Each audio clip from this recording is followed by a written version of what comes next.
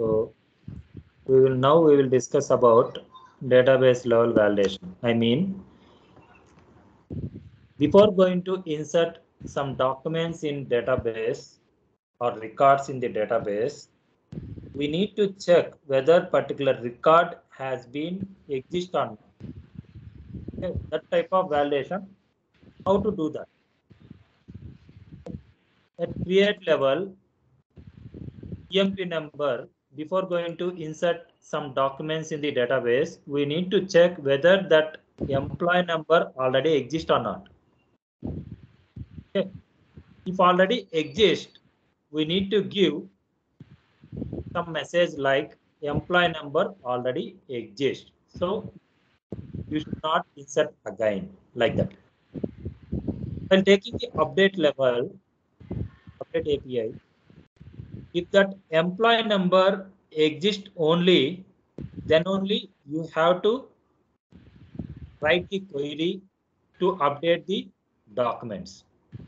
Otherwise, whatever you have sent that employee number that is not exist. So this type of message you have to give. Like get message, get API also. So whenever you are trying to get the documents based on the employee number, if that employee number does not exist in the database, then what you have to give? So whenever you have sent that employee number that is not exist in the database. Coming to the delete API, whenever you are trying to delete the documents from the database, I mean collection, so if you pass invalid employee number, then you have to send the message like employee number does not exist.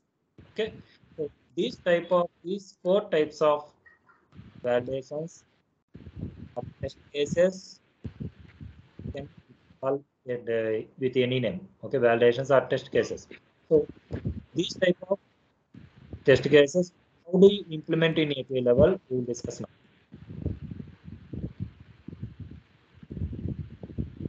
This is the create API.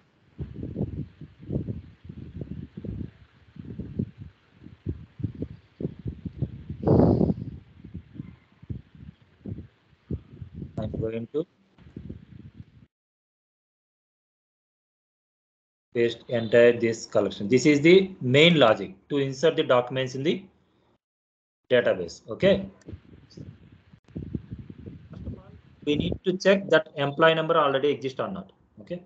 And see some employee number I am going to insert, create employee number like asset success. That means you can go through that. So employee number 123 already exist. Okay. When I am trying to insert again, so it does not inserted again and again. Okay. It has to send message like employee number already exist. Okay. For that, how do you write? So await schema emp schema dot find emp number body dot emp number. Okay. Then here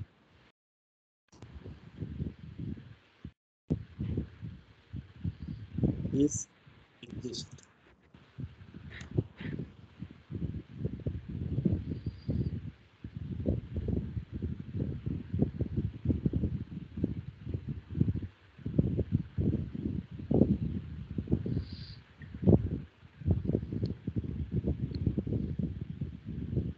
Here if is exist dot length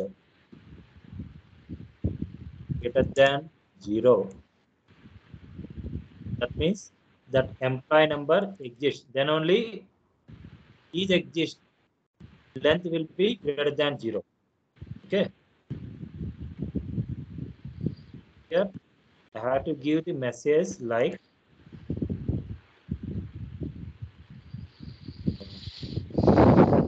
not one.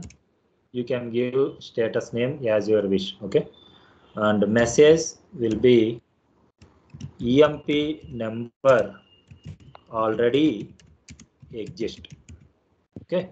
Else means it will not contain is exist variable does not contain any data.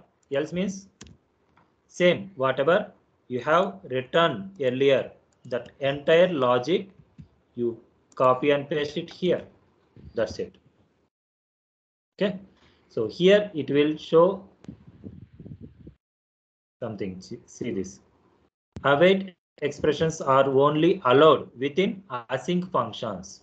That means you should not allow to use await function without having async function. Okay. So here just write async. Error is gone. Okay. To avoid this confusion, I am just deleting this.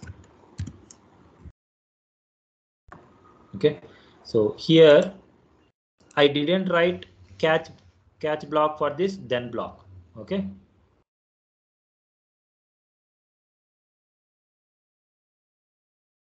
You can write like 400 e dot message. Okay. Otherwise you will get what type of message? Error response. See this default message is failed. 400 fail you will get. If you write e dot message like that, what type of error you are getting, that error message that will be displayed in API response. Okay. Now we will check it.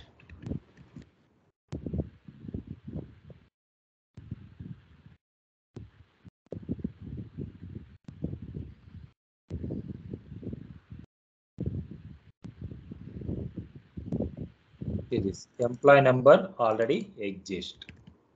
Okay.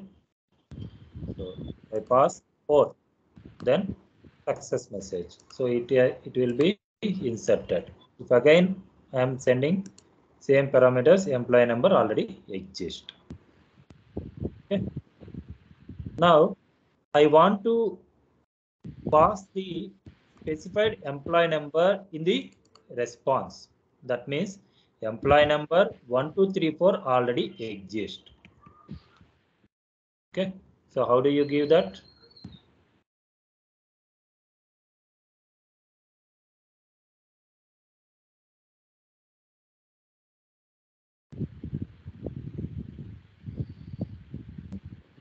Body dot empty per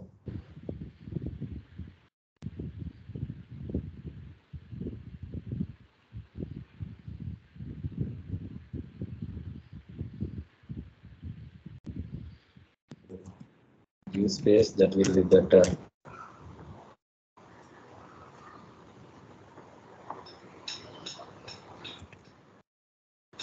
Series EMP number 1234 already exist.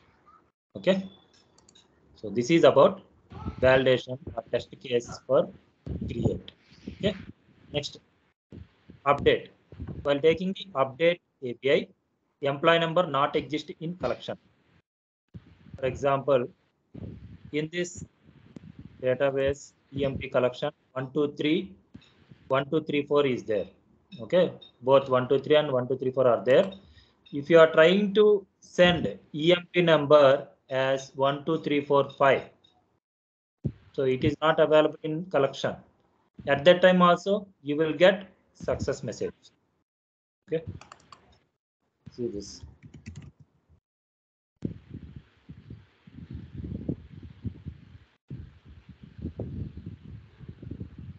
Save success. Is it exist in collection? No. So it does not exist in collection. It is giving save success. Okay. As a API developer, we should prevent this type of cases also. Okay. How do you go to date?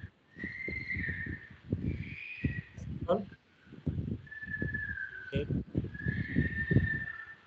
entire code, copy here and write MP schema dot find. Same logic.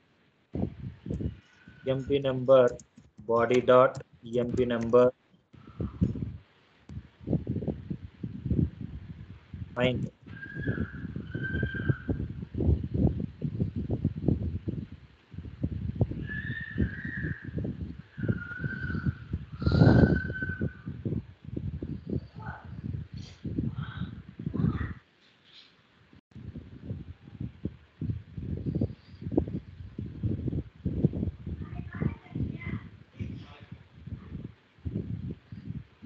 Then async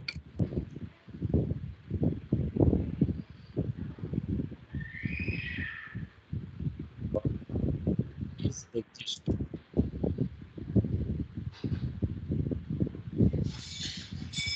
So if is exist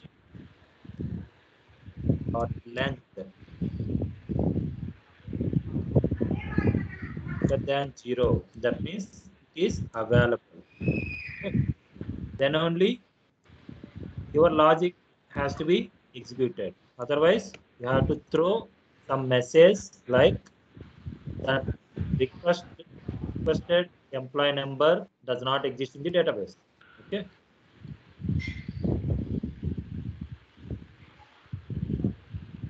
Copy here. Here. After that, this.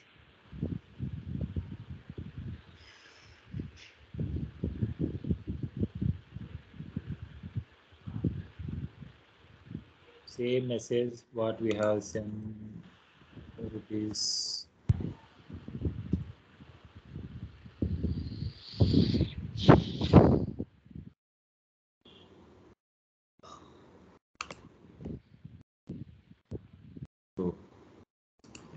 employee number does not exist.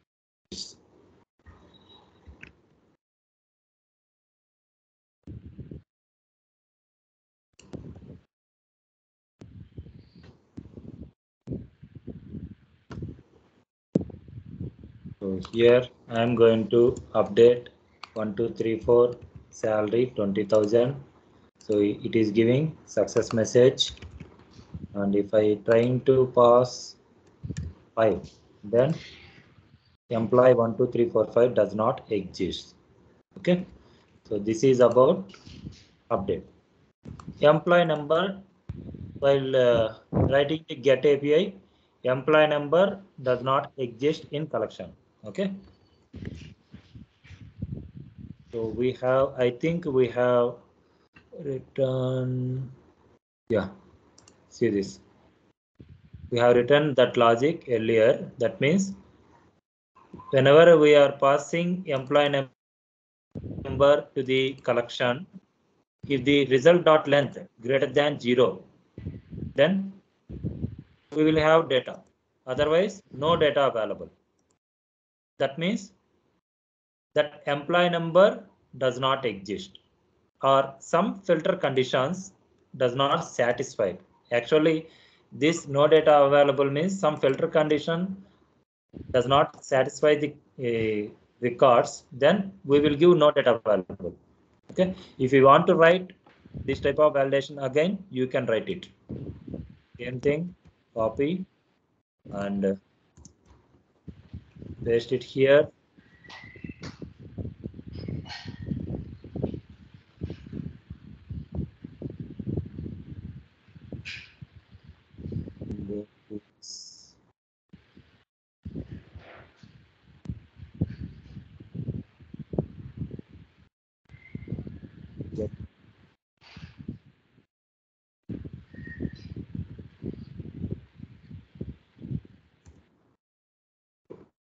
If it is greater than 0, then you can go to filter the condition, or else you can write it.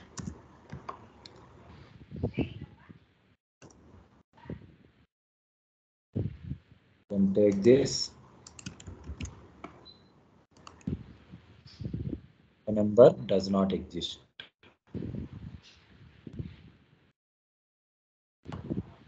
There.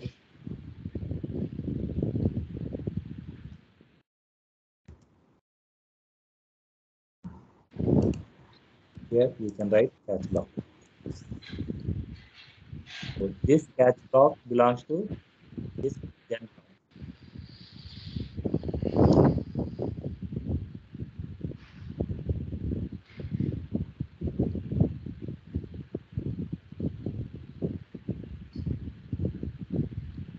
Get it here.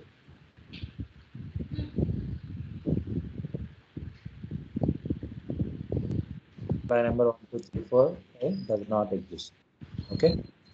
In generally, we will give like no data available. This type of message. So if you want to implement, so first of all, you are going to find the whether that employee number exists or not. Okay, this is the query. If it is exists, then only you are fetching the data. Otherwise, you are not going to fetch the data. Next.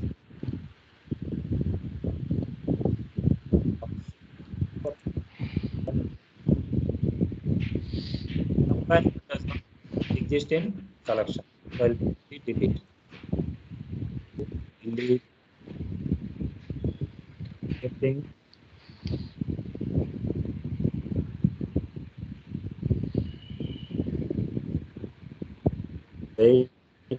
Await emp schema dot find emp number body dot emp number, then sync of is exist.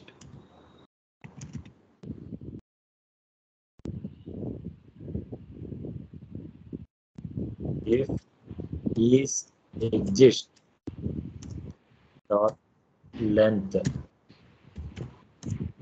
less than 0 means that employee number exists. So at that time, you just this logic. It is not exist.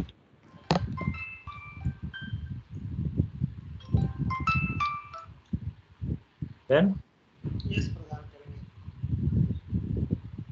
me. to give that employee number does not exist. They said that they don't have option to delete, you know. You know that. So take this catch block and Yeah, I think we can check with the Bhavya tomorrow. Okay. this. No, it is not a problem. Yes, no problem. Yeah. Yeah, you can delete it and you can create it and you can send that username password. Number and send it. Delete success. Okay. 1, 2, 3, 4 Yeah, number but has been we deleted. have created, you know, that. 1, 2, 3, 4 again. Let me see. The employee number 1, 2, 3, 4 does not exist. Okay. So this is the way to put the test cases or validations at database. First valid data have to send the appropriate message. In real time, uh, from front-end people, they won't send invalid employee numbers like invalid data because to the portal only they will call your APIs. But after writing your APIs, some testing people they will test your APIs. At that time, they will send whatever they want. Okay. So at that time, this type of message, if you display like that, then they come to know. So okay, so this whatever I have sent the employee number, it is not available in database such that these API guys are throwing this type of messages. Okay, so that testing people they may understand like that. Okay, so otherwise they simply send the test cases, right? So if I send unknown employee number, uh, it is also giving success message. So it is not up to the mark. So this API is not up to the mark. They will send the report like that. Okay. it is very, very useful. So here these validations are important. So some people they will put these validation request body validations in Angular side, and some people they will put the validations in API level and as well as database level also. Okay, actually in our application we don't put these validations in database level. We have put these validations in API level. But coming to this, if you take MySQL, then this type of validation is exist or not. These type of validations we have put in MySQL, and if you use MongoDB, we have to put in Node API. Okay, that's it.